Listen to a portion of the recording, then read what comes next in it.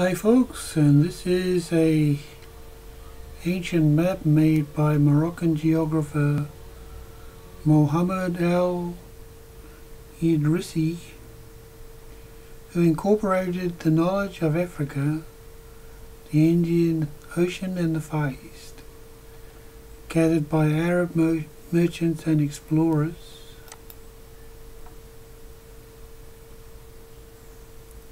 and with information inherited from classical geographers to create the most accurate map of the world at the time. So it was drawn up in the year 1154, and I have downloaded this map. So it's quite interesting that this map looks very, very different to the world we live in today. One of the first things that struck me about it was how Britain has Doggerland all around it. So we know that Doggerland is real because they've been dredging up all kinds of artifacts from the bottom of the ocean.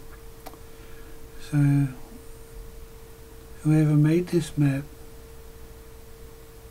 had been around when Doggerland was current, which was pretty amazing.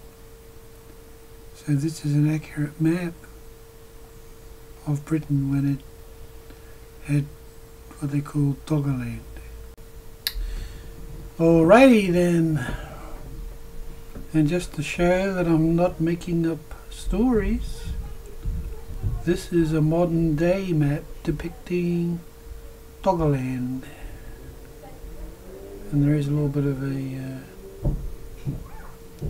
at the end of the last ice age, Britain formed the northwestern corner of an icy continent.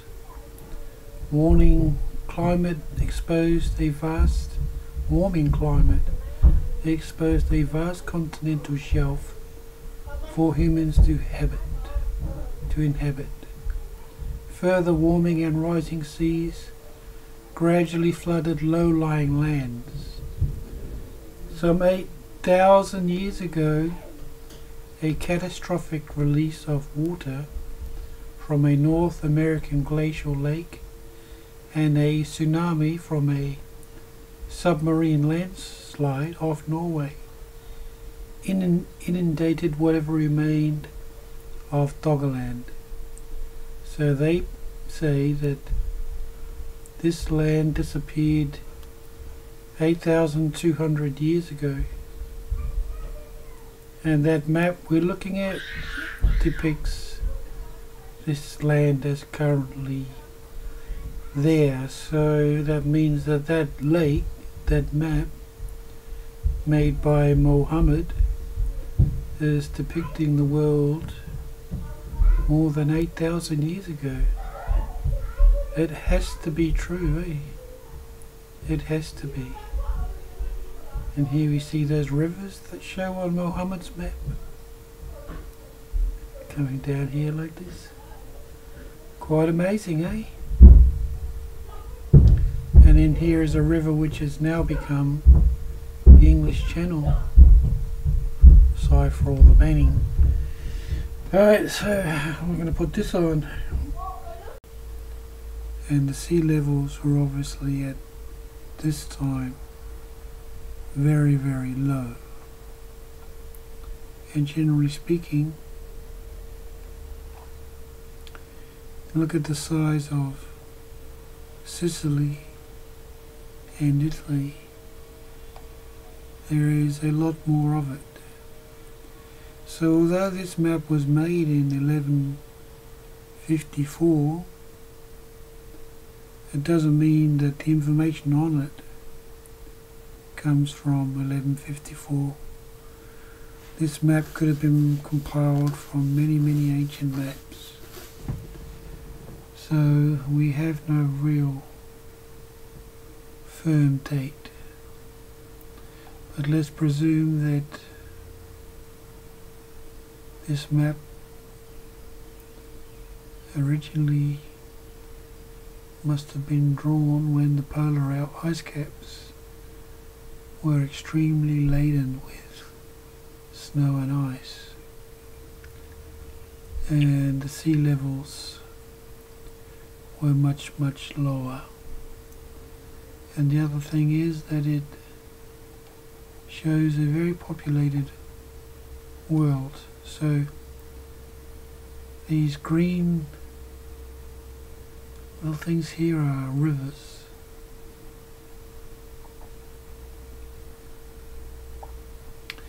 And these ones here appear to be mountains with colour schemes for high and low. And I'm not sure what this is, but it looks very systematic, and I would think that that might be forts guarding the coastline, or towns, but they look very evenly spaced.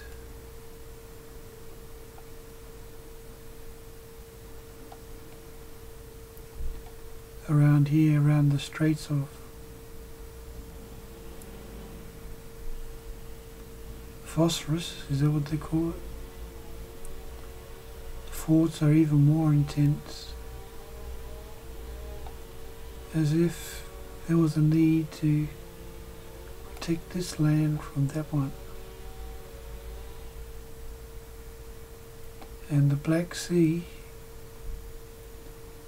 now at the centre of a huge conflict, looks much lower.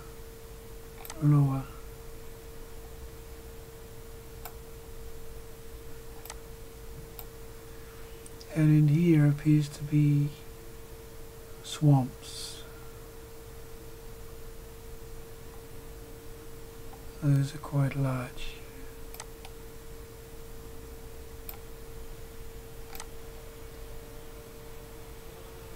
There appears to be rivers running around North Africa.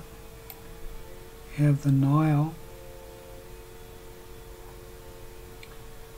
I don't know what this river is. I think that's gone. And I don't think these rivers are here anymore either.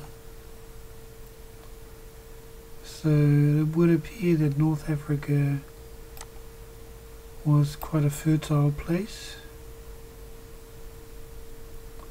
when this map was originally drawn, and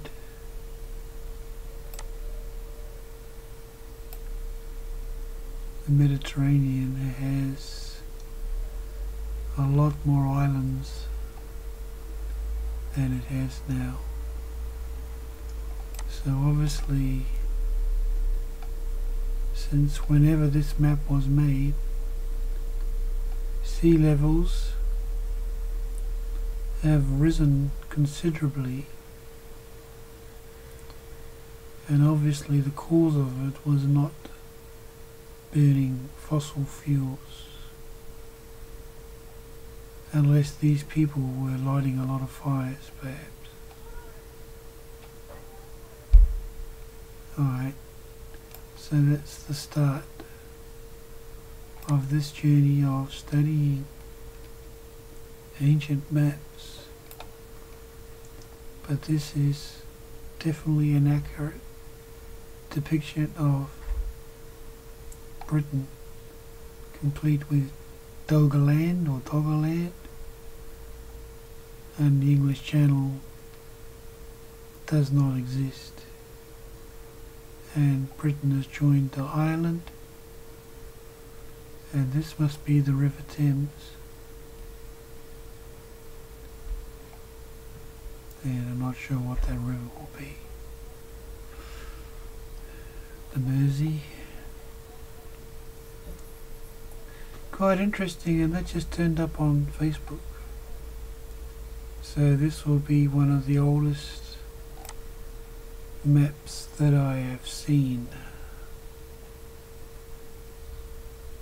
And my guess is that it's dating back at least 10,000 years. So where some of this information is coming from. Either that or back in 1100